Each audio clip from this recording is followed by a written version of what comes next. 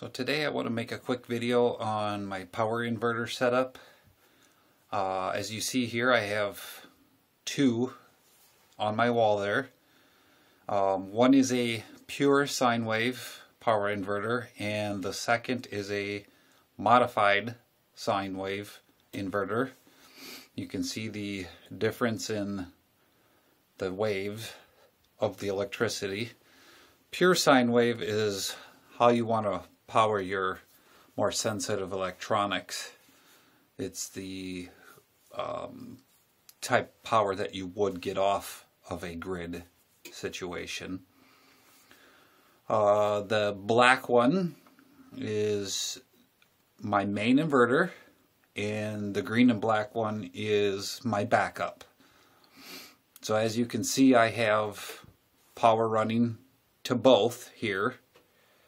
So even though I do have that hooked up for power, it is not running. It is completely off, so it is not draining any power.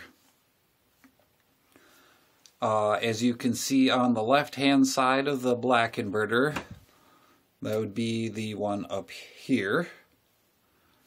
I have two very small extension cords, basically, that I made out of, I think it is 10, I think a 10-2 or 10-3 wire. It is extremely stiff, so it's very thick wire. Those two leads go over to those outlets in the corner, and they feed up to the house through the UV resistant, I think it's a ground rated 10 or a 12-3 power wire. So I would like to explain a little bit more on the left hand side there where the power is coming out of the inverter. So we'll just scooch on over there and take a kind of good gander at that. So this is the AC side of the power inverter. See if I can get in there a little bit better so you can see which one exactly it is. So those are just simple 3-prong plug-ins that run to these outlets. And you can see these wires here. Those are the gray wires that run up to the house. So some of you have been wondering why I have two power inverters. Because I've had power inverters fail. This one here is a power jack 8,000 watt low frequency pure sine wave inverter. I've had nothing but problems with that inverter, so that's why it is sitting on the ground.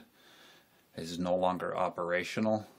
I had high hopes for it because it could sense grid connection. So like if I hardwired my generator to it, it would double as a battery charger. I believe it was a 100 or 120 amp battery charger. So unfortunately it doesn't work. So in the event of this inverter failing, which I have had once already, I took it apart, looked it around, and hooked it back up, and it magically started working again. That inverter is no longer under that label, but I do see this type of inverter on eBay. I will post a picture to the listing on eBay here.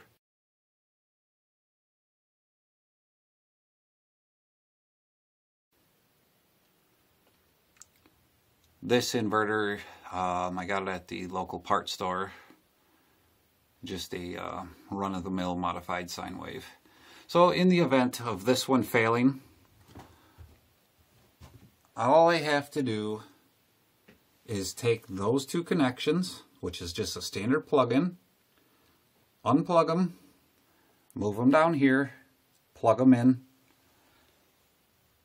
turn the power on, And then voila, power back to the house. So while that one's in service or I'm finding a replacement for it, I'll still have a decent inverter, lickety split very quickly, giving power to the house again. So that's the reason I did that. One thing I don't see a whole lot of people doing is putting on these noise filters. I did notice that it helped a lot. Some devices were either humming or not performing quite as well. I put that magnet over that and it seemed to reduce the that humming or noises that you can get from some. I don't think all inverters do that, but in the case of modified sine wave or even some cheaper pure sine waves, that they'll do that. This inverter here does come with a remote. I believe I forgot to back up the house, but I will insert a picture of it here.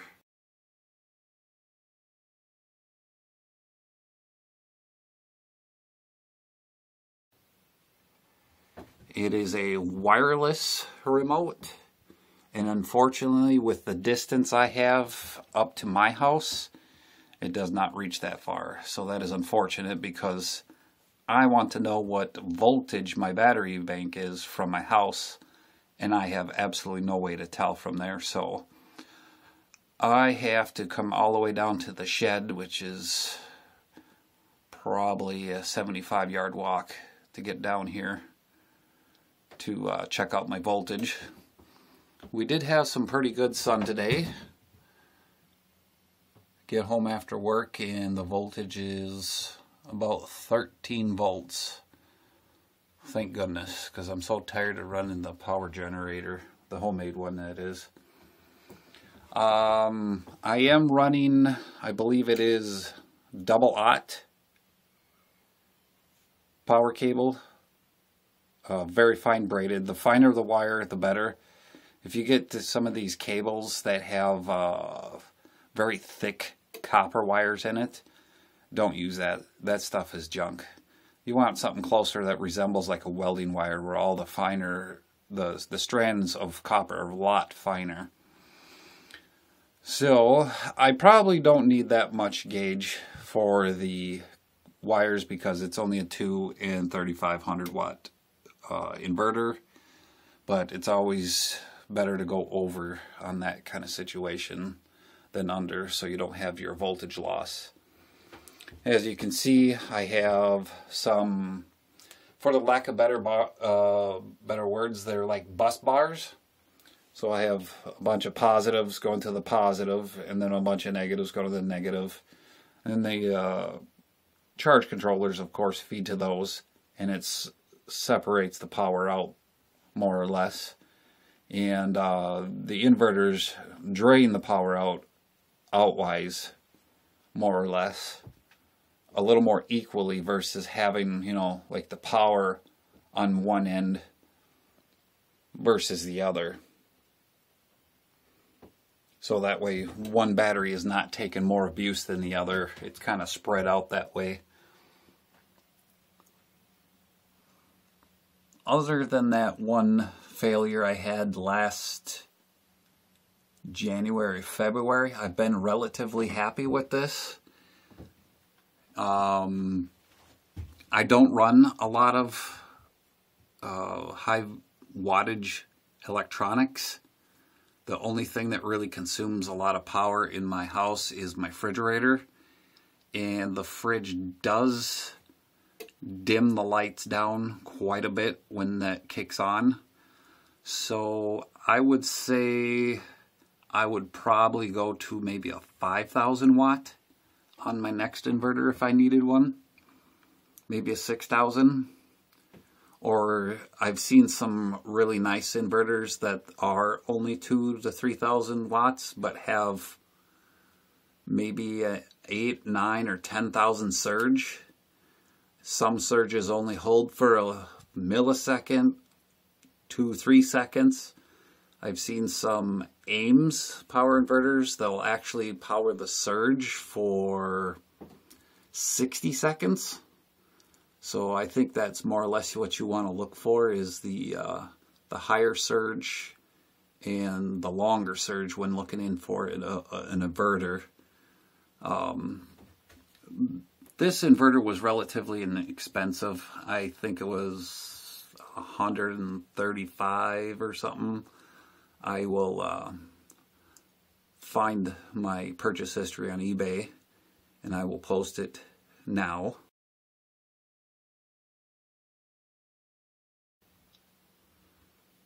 And so it has a nice little LED display on the side there, which is hard to see because I have to put my head around the cabinet to look this way. That's why I wish that remote would have worked. It does have USB ports, which I don't know why you'd really need that. I was hoping that that controller, that wireless controller, would also run off the wired, because it does have a mini USB or micro USB port on it. But it turns out that's just for charging the panel, so that didn't work out too well. I'm not going to be standing down here charging any devices off the USB, but maybe somebody's situation, they would need USB ports.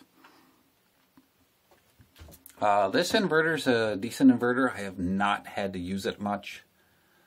It is a retail inverter, so it's not like a super cheap one. Maybe we should power it on real quick. If I can find the power button. It's probably on this side. There it is.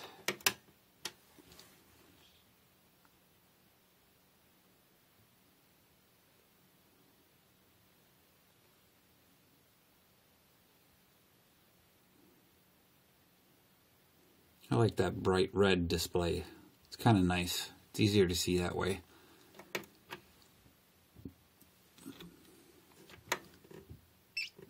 There we go, it's off. So, I guess that's all I really have to go over on the inverters. If I think of any more, maybe I'll just cut it in the videos or something.